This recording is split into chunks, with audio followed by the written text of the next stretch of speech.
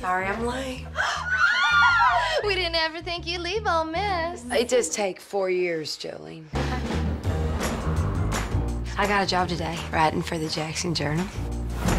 Great. You can write my obituary. Charlotte Phelan, dead. Her daughter, still single. Does this dress look handmade? I reckon when you finish it won't. Thank you. She looked like the winning horse at the Kentucky Derby.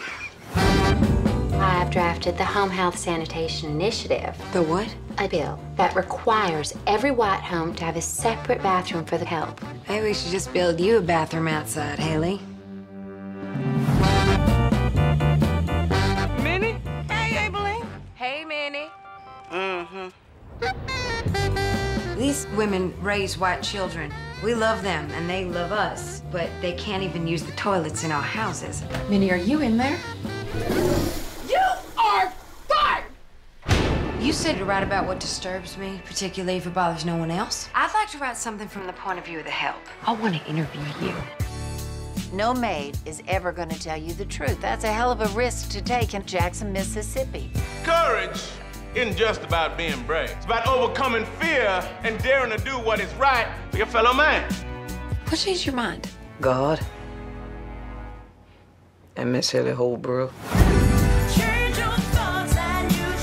I'm gonna help with your stories. We all are. Y'all brought me into this, but I'm gonna finish it. Have you lost your mind? No, ma'am, but you about to. It's quite scandalous. Sounds like Jackson, if you ask me.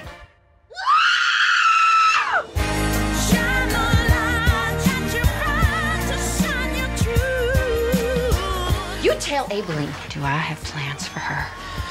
You're a godless woman.